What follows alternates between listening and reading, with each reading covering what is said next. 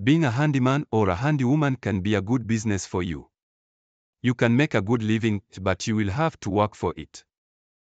When you get started, you will have to hustle. It will take some hard work to get going and make some money. Be fair and smart with your hourly rate.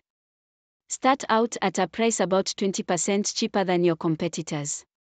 You can adjust your rate after you have done some work and have some happy customers. Focus on certain trade when you get started, for example plumbing. You need fewer different tools. Less tools to carry when you travel to the job. Take on lots of small jobs at first and do well. You can guarantee your handywoman success. Your customers will appreciate you and recommend you to others. Off to a good start. Take care. Be safe. Improve your working skills and build a better life.